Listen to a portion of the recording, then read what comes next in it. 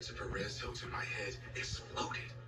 Mom, it sounded like she was going back on her word and thinking about keeping our baby. And what did Molly think? She agreed. And she's worried too, so she drew up documents that would terminate Christina's parental rights, and she took them to Christina to sign.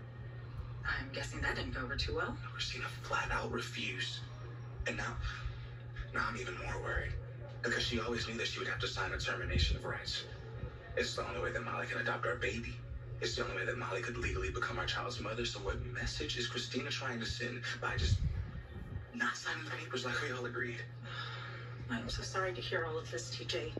This should be a happy and exciting time for you and Molly. I don't know where we go from here. Well, at least you can be assured that the law recognizes you as the baby's biological father. That gives you a lot of rights. But what about Molly's rights?